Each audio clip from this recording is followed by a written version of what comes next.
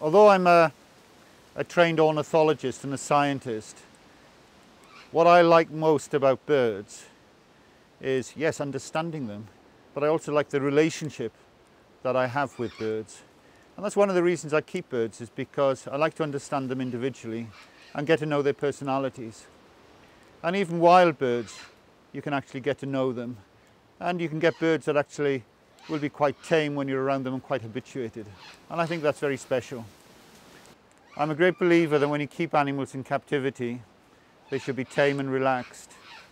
And although a lot of people don't like having tame animals, I think it's wonderful, and the ability to be able to go into an aviary and feed a rare parrot is something very special. The echo parakeet was, in the 1980s, the world's rarest parrot, when the population declined to only between 8 and 12 known birds. And by managing the wild population and breeding birds in captivity and then reintroducing them, we were able to release about exactly 136 birds over a period of a decade. And that, together with managing the birds in the wild, ensuring they're good nest sites, providing them with additional food, has resulted in the population growing from a dozen birds at the end of the 1980s to 650 birds in 2015, making it the most spectacular parrot recovery ever. And of course, we're very proud of that, but what's really interesting is that it's been the application of captive breeding techniques to a wild population, understanding the needs of the birds and managing them in nature.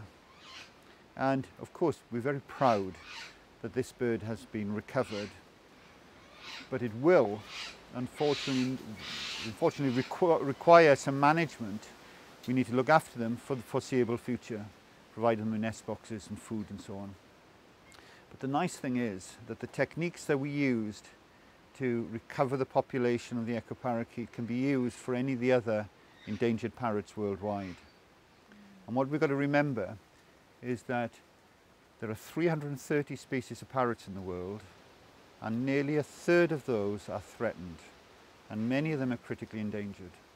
So the work that started in a very modest way with this little green parakeet can help benefit parrots worldwide.